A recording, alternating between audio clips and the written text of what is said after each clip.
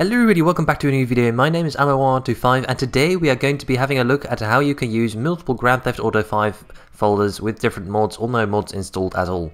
So before we start, I recommend you watch part 1 of my Learn to Mod GTA 5 Albo's Way series.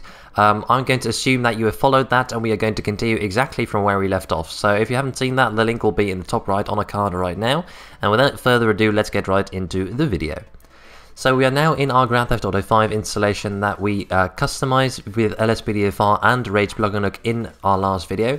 So you can see we have like Rage Plugin installed, we have LSPDFR installed, just like we ended up with last video.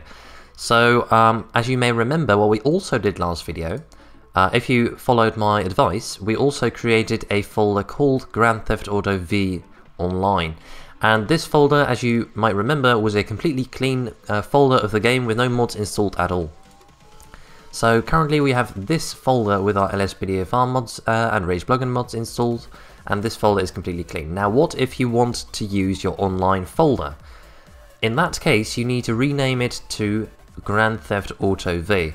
So the folder that you want to use, the folder with the Grand Theft Auto V installation that you want to use, has to be named the default thing. So in my case that is Grand Theft Auto V. So if I want to use the online folder, if I want to play online, I need to rename this to something like Grand Theft Auto V LSPDFR, and then I can rename this one to Grand Theft Auto V, just like that, and then I can navigate into the folder and I can select play GTAV.exe and it'll load all the files from the Grand Theft Auto V directory.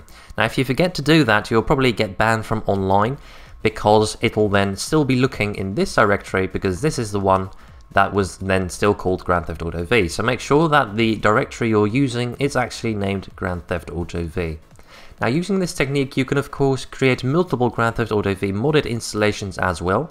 As you can see, I still have my old Grand Theft Auto V installation here, which I've now called Rage Plugin 45. This Grand Theft Auto V installation has a lot of other mods installed as well.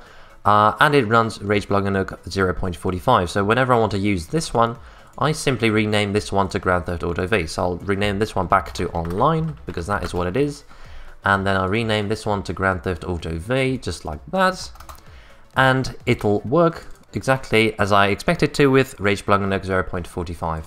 You can do the same if you have other Grand Theft Auto V folders, for example, when you use real life mods instead of police mods. You want to do like real life jobs, you want to have a Grand Theft Auto V folder dedicated to that, you can do it in exactly the same way.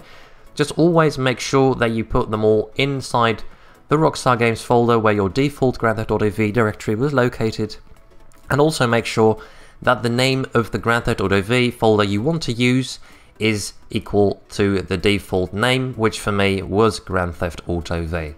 So to summarize, this video has shown you how you can switch between different Grand Theft Auto V directories that may have different mods installed, and how you can get them set up and renamed so you can use them without any issues.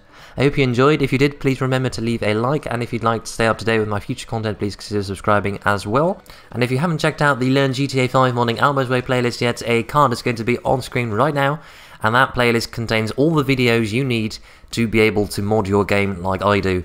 And I'll show you how to mod all the various aspects of GTA 5 from the very beginning.